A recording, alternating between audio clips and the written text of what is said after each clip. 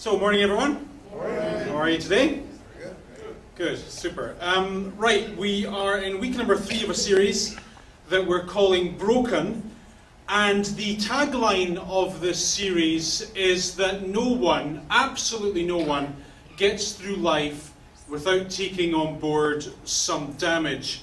And of course the fun thing about this subject is that it gives us permission to talk about what other people did to us and how it was somebody else's fault, right? So here I am today and I'm living a broken life, and I can tell you exactly who it was that caused that brokenness. I can tell stories, I can name names, I can demonstrate how those people ruined my life.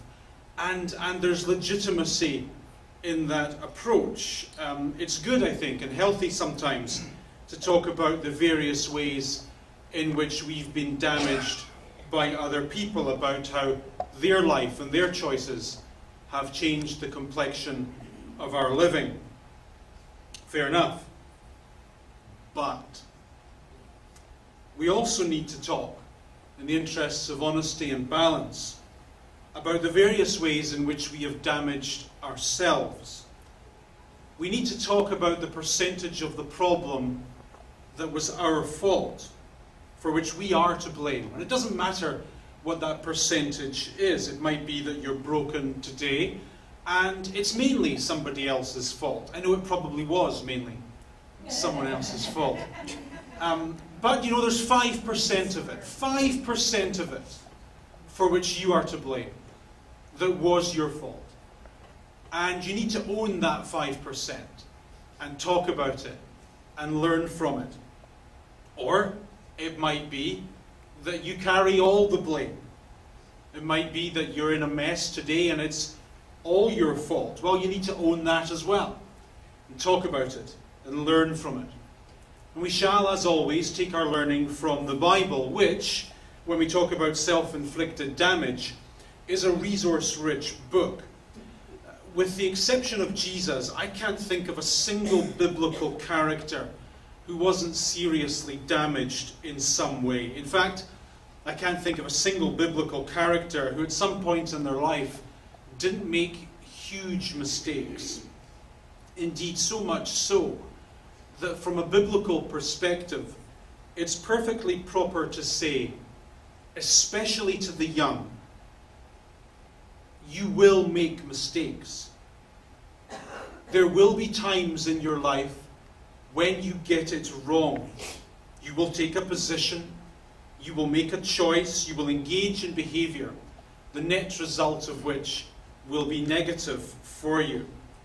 And to say that that's not the case is not only naive, it is insidious, because it places a pressure on you that's unrealistic and unbiblical. From the perspective of the Bible, you will fail.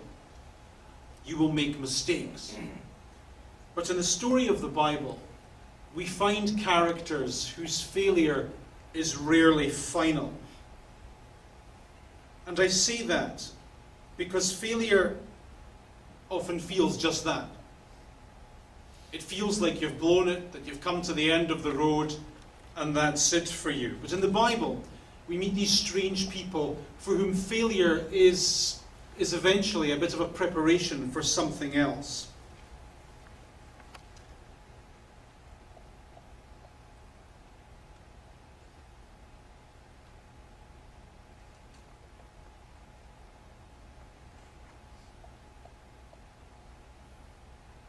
And it matters, before we go into this morning's Bible story, that you get that into your head.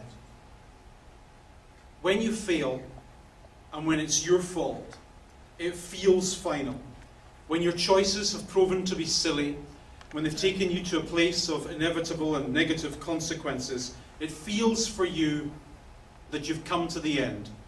That for the rest of your days you're going to be living a diminished half-life. But it doesn't need to be the case.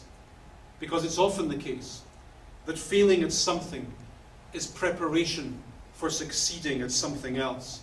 Something that would never have happened had you never gone through the failure. This morning we're going to look at an obscure event in the life of one of the Bible's biggest stars, Moses. The event is recorded in the book of Exodus, chapter 2 and verse 11. Now, what's significant for me about this story is that it's the first piece of action in the Moses story. Up until this point, the writer has told us about the background into which Moses was born. He's told us about the circumstances of his birth and so on and so forth. So up until this point, it's all been biography.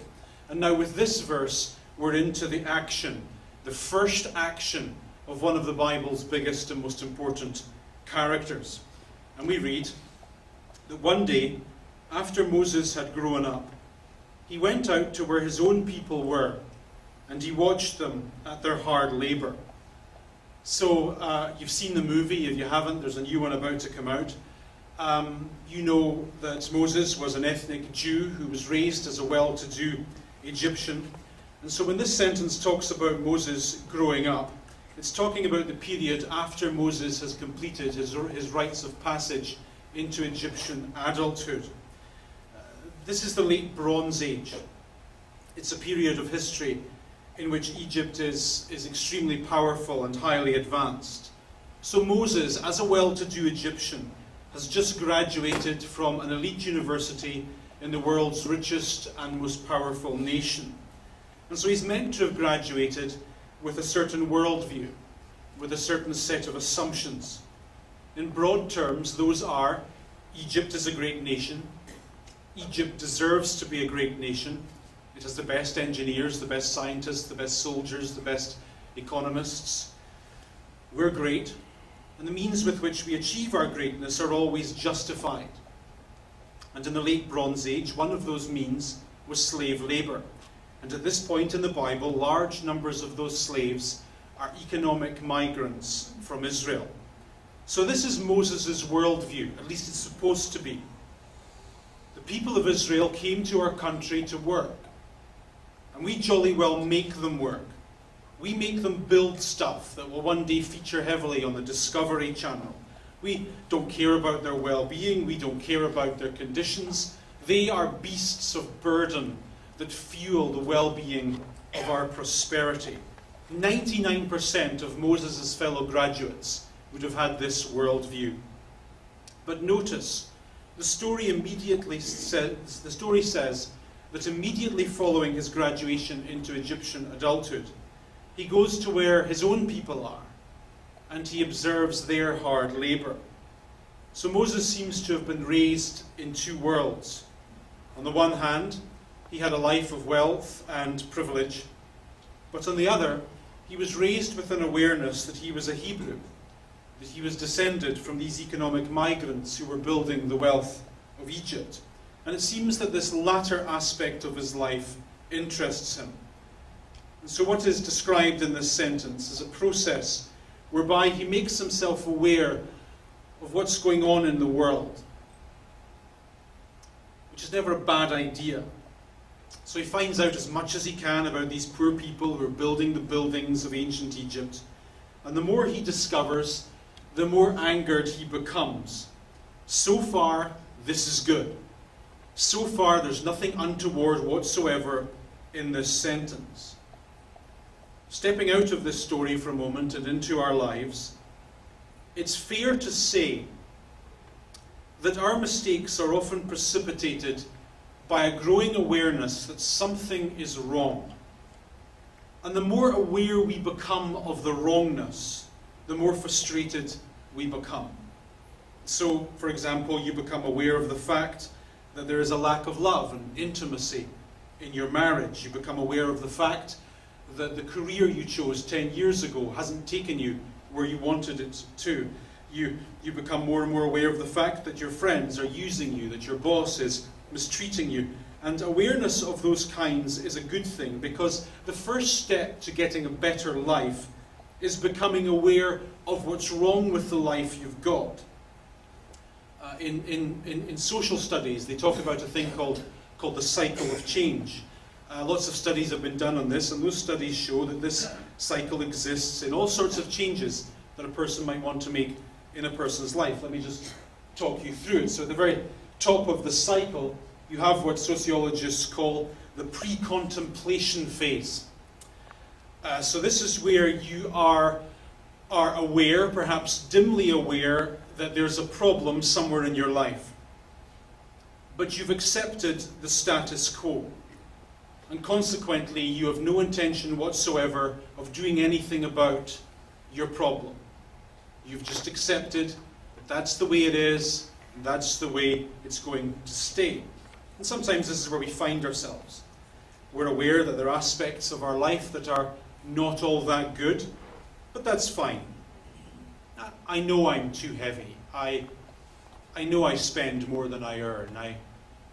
I know I smoke more than I should. I know my boss is unkind. I know I'm in the wrong career. But, I'll just shrug my shoulders and I'll accept that that's my life. That's the way it is. Then, a little bit further around the circle, you have what's called the contemplation phase. So this is a bit more intentional, a bit more positive, right? So now you're beginning to be unhappy about the problem. Now some of your thoughts and fantasies are about not being like this anymore and transitioning to being something better, something different. And so it bugs you, and you find yourself thinking more and more about what's wrong with your life. You know you should change, you know you should make some alterations, but you still don't have a plan. You've got some whinges, which is good, but no plan. Then moving a little further around the circle, you move to preparation. So this is where you begin to come up with a plan to deal with your problem, to improve your life. So, for example, if you're upset about your health, you might buy a gym membership. If you're concerned about your career, you might upgrade your qualifications. You're concerned about your mental health, you might go and see a therapist. And this stage, this is the stage where Moses is at. This stage of planning to deal with your problem, this stage of planning to move yourself forward in life is a good place to be, great place to be. But it's a place laden with some dangers. Here's the rub. It's good to be aware of what's wrong with your life. It's good to be thinking about how you might improve your situation. But not every move you make will be a move for the better. Not every plan you come up with will take you where you want to go.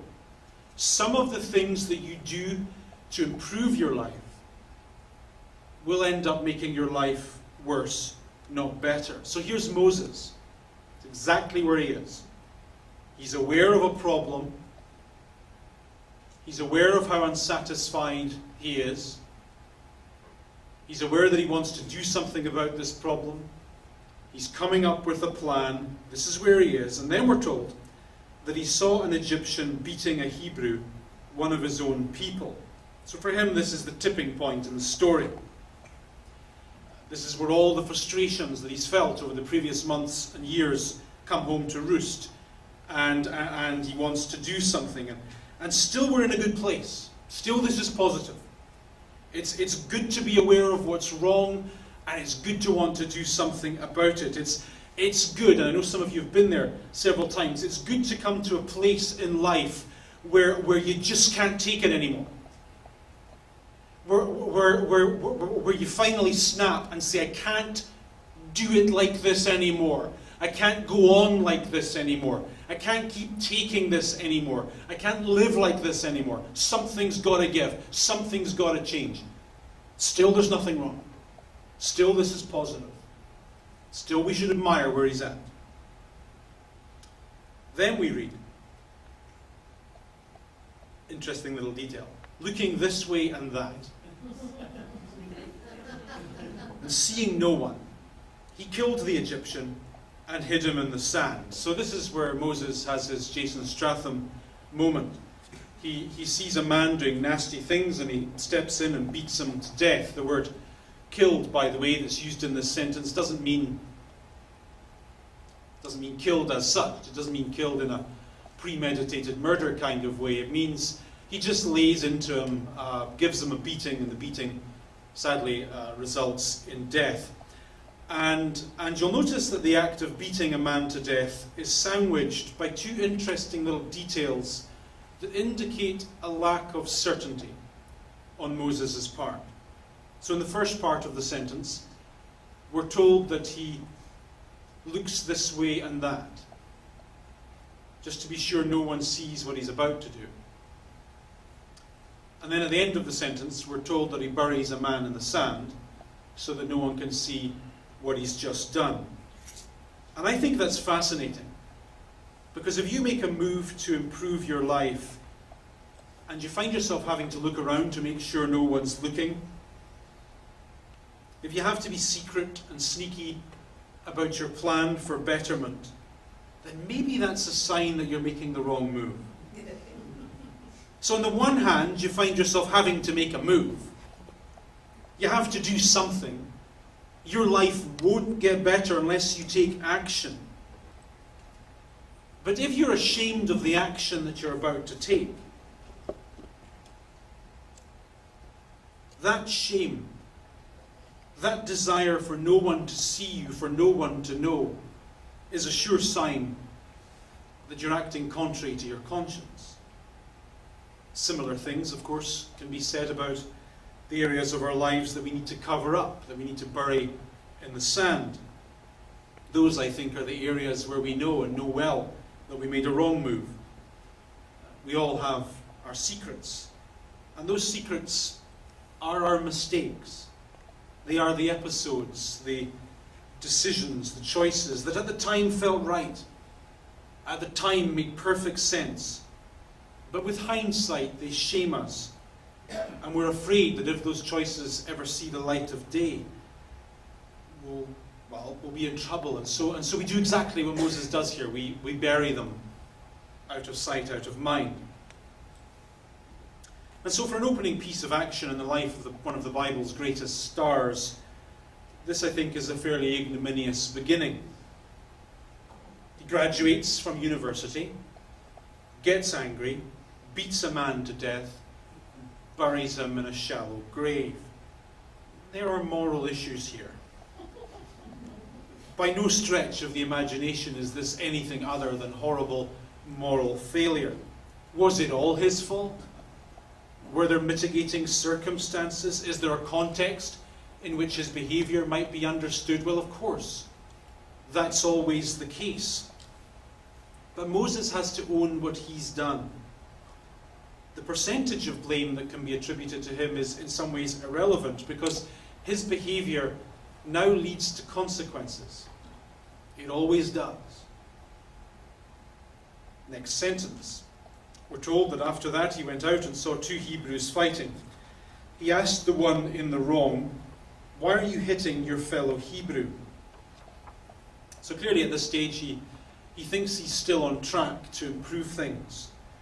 His mistake of yesterday is buried away both in the sand and in his conscience, and it's business as usual, which in some respects I suppose is fair enough. We need to do this. There's no point in dwelling with things. There's no point in beating ourselves up over the mistakes we've made. Just, may as well get on with it. May as well get on with the job. And the job, in this case, is to help his fellow Hebrews improve their lot in life. However, the fact that the sentence is introduced with the words, "the next day," indicates that something unexpected is about to happen. And that's the thing with the plans you make, right? There's always a next day, and a day after that. And you don't really know how it's all going to pan out. You think you do, you hope you do, but you don't. If it's true that actions always lead to consequences, it's also true that consequences are not always clear and not always foreseeable. So he's out on another fact-finding mission, learning as much as he can, figuring out as much as he can how he can improve his own life and the life of his fellow countrymen.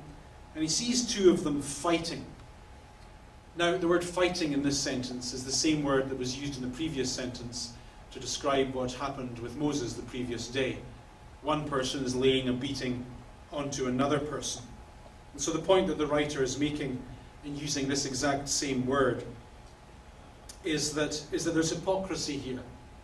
Moses is indignant when he sees people doing the very thing he did just the previous day, which raises a note of caution for us. When we think about the ways in which we can improve our situation, and when we come up with a plan to that end, it's good. It's good to be focused. It's good to be single-minded, good to be determined. But we can be so focused and so single-minded, so determined, that we blind ourselves to the pitfalls and the flaws. And others often see us far more clearly than we see ourselves. So one of the men who's fighting says, "Who made you ruler and judge over us? Are you thinking of killing me as you killed the Egyptian?" Then we're told that Moses was afraid and thought, "What I did must have become known." So this is the moment when he knows the game is up. Now the time scale here, I think, is interesting. We almost never feel our failure at the actual point of failure. Take money as an obvious example. We don't notice our bad spending habits while we're spending. We don't feel the impact of buying more than we can afford at the point of purchase. We feel it 4 months down the road when our credit cards stop working and when the unfriendly man comes to cut off our gas. That's often the nature of failing. It's a slow-burning fuse, but eventually the bomb goes off. And the bomb in this case is pretty large. Next sentence. When Pharaoh heard of this, he tried to kill Moses. But Moses fled from Pharaoh and went to live in Midian, where he sat down by a well. In the culture of ancient Egypt, the place of Midian was a place of revulsion. It was a place where shepherds raised their sheep, and for some reason that and all that was hated in ancient Egypt. It was the ancient equivalent of getting posted to, I don't know, North Bay or Winnipeg. No offence, but it's not. No offence meant, but it was that kind of thing. It was a sign that your career was over. Right? It was a sign that you'd reached the end of the road, that you'd come to the last chapter, that you'd nowhere else to go, that your life, your happiness, your prosperity had flatlined. You'd long since seen your halcyon days. I need a drink, excuse me. A drink of coffee, I should say. Do you ever feel that in life, that you've seen your best? That whatever else is ahead is certainly not going to be as good as what's behind. That you're never going to be as happy as you once were, never going to be as prosperous as you once were, never going to be as content as you once were, never going to be as fulfilled as you once were, that life has taken you to a cul-de-sac and there's no way out. Surely you do know what that feels like. And that feeling of frustration is compounded when you feel that a big percentage of that's your fault. That you're to blame. Horrible feeling.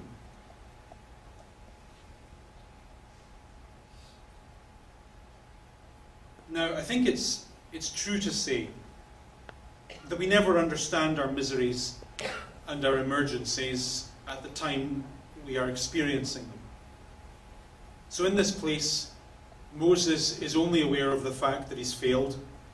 His own people, the Hebrews, have rejected his leadership. They don't want anything to do with him. His angers and passions have caused him to kill someone. Now he's wanted by the law. And he finds himself in the middle of the desert with no food, no money, no prospects. Things look bleak. Everything has backfired. He has taken himself to a cul-de-sac. No way up, no way out. It's just blah. And that's the end of that episode. Hope you found it encouraging. You're welcome. Here to help. So let's try, we can talk about your questions in a moment if you have any. Let me try and land this for us a little bit.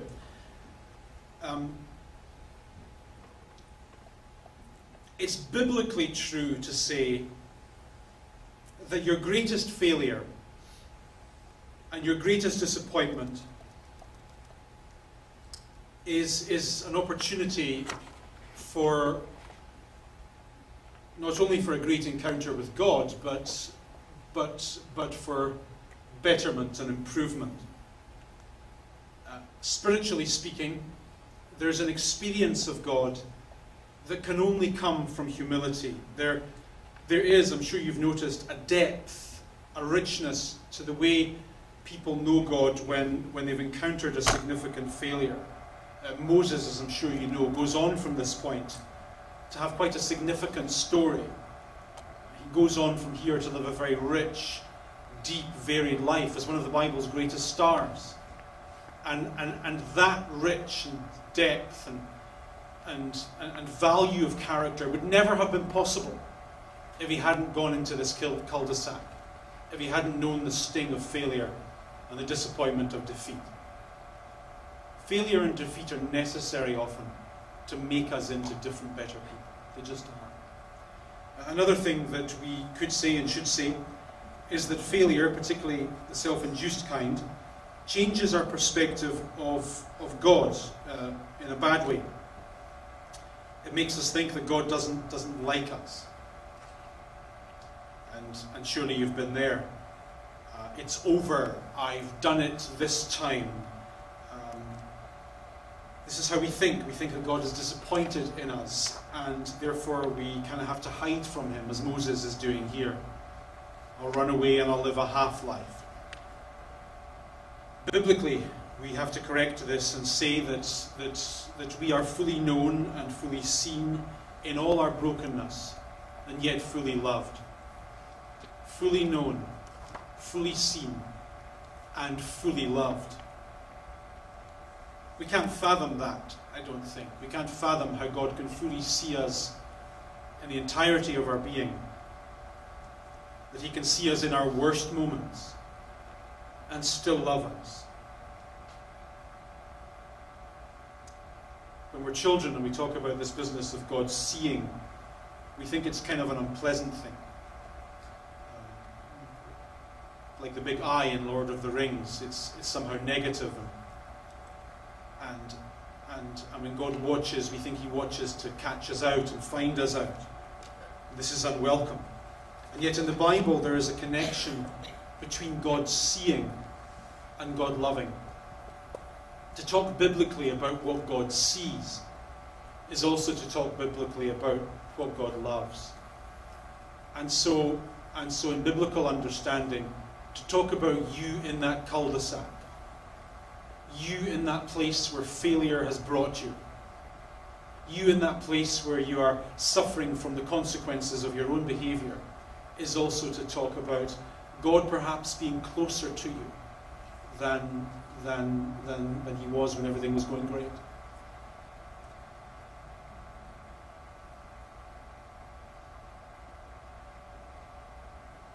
We should also say that the biblical way to think about mistakes is to say that the accusations of our conscience are full of half-truths.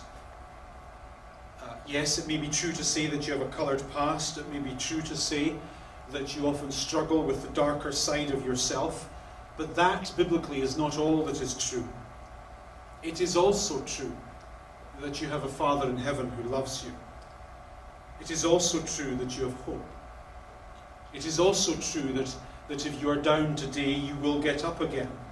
Today, fair enough, you mope around in the darkness, distracted and unsure because of the memories of what you've done. But in the darkness into which you've wandered, the Bible says God will light a way. Yes, you have fallen and are prone to fall. Yes, you hate what you have done and are prone to do. Yes, you grieve at what your choices have made you. But Jesus is for you, and you will rise again. Failure, biblically, isn't final. And anyway, here we come back to change, and then we can go to your questions. Sometimes, I know this doesn't seem kind at the time, but sometimes the place of failure is good. Because the place of failure forces you to think about what you need to change and how you need to improve. When everything's working out in life, even if it's not that great, you're just kind of plodding along. When you're in that place, you're often not thinking about changing because everything's working. Things aren't that bad. But when things fall apart, it forces you to get up off the sofa and move a little bit further around the cycle of change and think, what can I do to change myself and improve my lot? Never a bad idea. Any questions? I think the Bible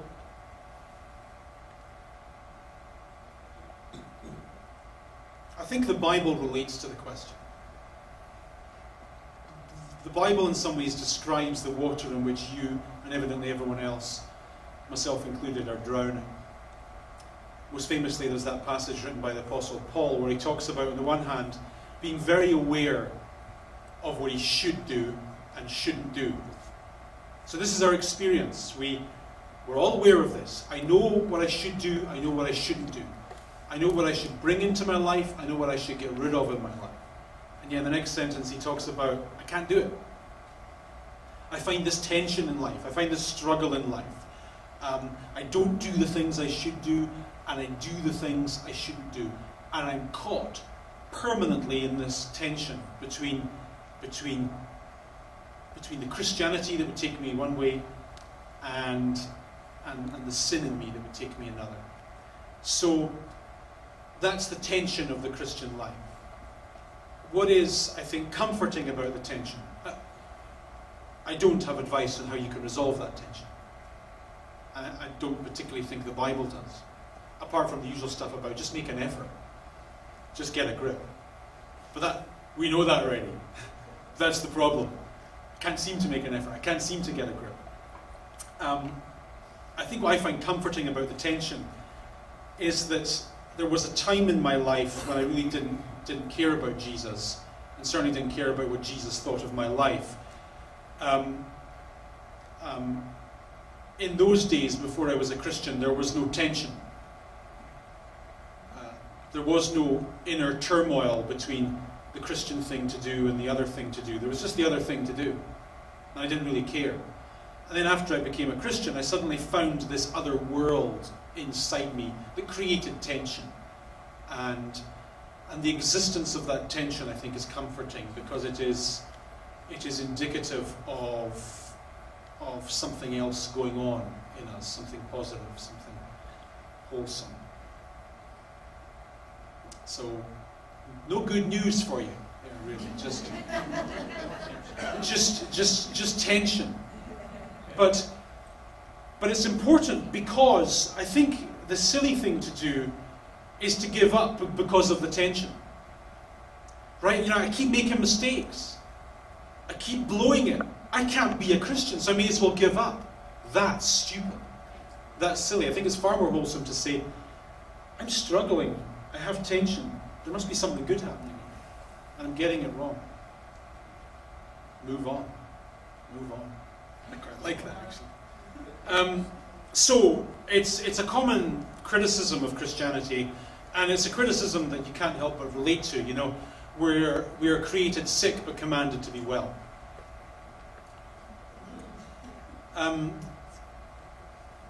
Valid though the criticism is, it's a bit like asking the question, what would life be like on another planet?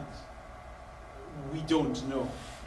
We don't know what the story of the Bible would be like if the story was different, because we only have the story we have. And the story we have is, you're right, a story of brokenness. And we know about brokenness because we know that it feels slightly wrong, doesn't it? We don't even need the Bible story to know that brokenness is wrong. When you fail, when your choices take you to a bad place, you don't need to be a theologian to understand that something bad has happened. You instinctively know. It's innate in our humanity. I've messed up. I've done something I shouldn't have done. I should have played things better. I should have done things differently. this is the tension and the progress of the Bible. As I said last week, it starts on page 1 in paradise. On page 360, or wherever the last page is, it ends in paradise. But the story is paradise, paradise lost, paradise restored. And in between paradise being lost and paradise restored, there is this whole other story, a story in which you live and I live, where we make mistakes, where we live in this tension between what we were, what we are, and what we one day will be. That's the tension of our lives, it's the tension of our faith.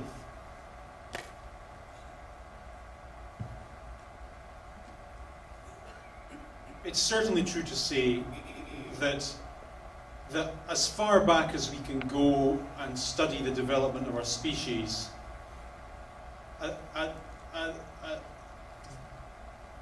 there has been rules. So I can't think of a single historical anthropologist who would say that creating morality is not innate in our species. I can't imagine it. That morality varies from culture to culture and historical period to historical period. But as long as our species have walked on this earth, they have, in one form or another, governed themselves with morals and rules, which in itself is interesting. It's just in us to believe that there's right and wrong, that there's good and bad, that there's moral and immoral. It's just in us. Whether that says something about God or not, is another question. That's a matter of faith. But it's not a matter of faith to say that our species always feel a morality and govern themselves accordingly. That's an archaeological and anthropological fact. Heavenly Father, we leave here today again finding ourselves in a place of tension between knowing and not knowing, between doing and not doing, between taking the action we ought to take and doing the action we ought not to.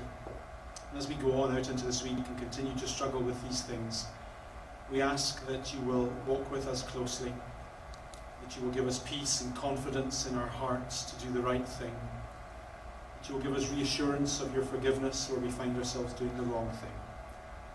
For our families, we pray for blessing, for prosperity, and for happiness.